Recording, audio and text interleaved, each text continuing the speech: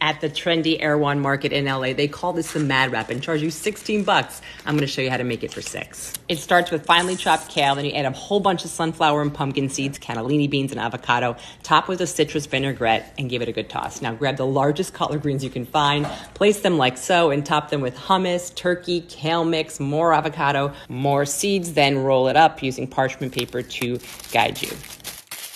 And that's a wrap. Now dive into your trendy $6 wrap.